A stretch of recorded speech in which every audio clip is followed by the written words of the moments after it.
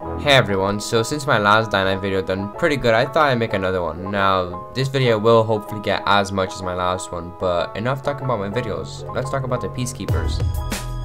Okay, so there is one main reason why the peacekeepers are 10 times better than the survivors. There are rewards for the assignments. Now, the laser cannon is just awesome. It's one of the most coolest things the peacekeepers can give. The things the survivors give are pretty useless. I mean, the landing bags are kind of pointless when you can glide to the ground. The survivors are only good at the start, but if you're trying to start a really long save, choose the peacekeepers. The peacekeepers have so many good ways to grind XP and everything. And the survivors are pretty pointless right after you get the grappling hook. And one of the abilities are just completely useless. Survivor revival, like, couldn't you just respawn at that point? It's easier to just respawn.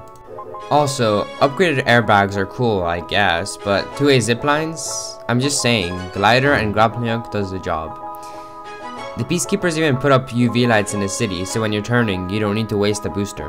Running at night when you choose the peacekeepers becomes so much easier. By this video, I don't mean you should choose to save Aider in that one mission or whatnot, but peacekeepers do a better job at protecting you in the city.